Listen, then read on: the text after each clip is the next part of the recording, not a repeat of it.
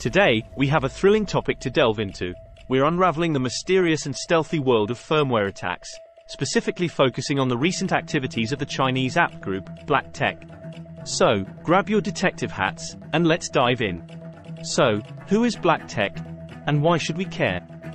BlackTech is a state-sponsored hacking group from China, known for their sneaky and sophisticated attacks, particularly against US and Japanese companies. They've been lurking in the shadows since at least 2010, targeting sectors like government, technology, and telecommunications. Now, here's where it gets interesting. Before we continue, do us a small favor. Hit that subscribe button below and ring the bell to stay updated with our latest videos. It's free and it supports us in creating more amazing content for you. BlackTech has been caught red-handed, implanting malicious firmware into Cisco routers. Imagine your router being a secret agent working against you, sneaking around and spying on your every move.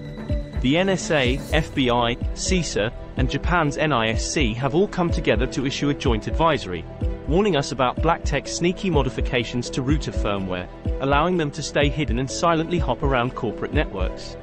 BlackTech specifically targets what we call branch routers.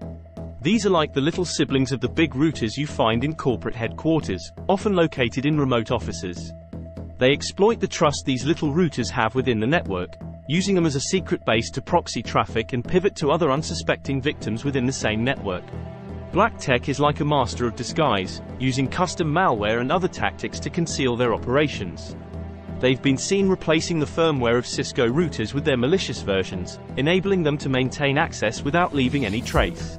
Cisco, on the other hand, has responded, stating that the main entry point for these attacks was through stolen or weak administrative credentials and emphasized that there were no vulnerabilities in Cisco products that were exploited. So, how do we protect ourselves from such sneaky attacks? The advisory recommends monitoring all connections from network devices and checking logs for login attempts. Upgrading to devices with secure boot capabilities and keeping an eye out for unauthorized changes is also crucial. To wrap it up, BlackTech's activities remind us that the world of cybersecurity is like a game of cat and mouse, with new tactics and stealthy moves being developed constantly. It's crucial for us to stay informed and vigilant to protect our digital world.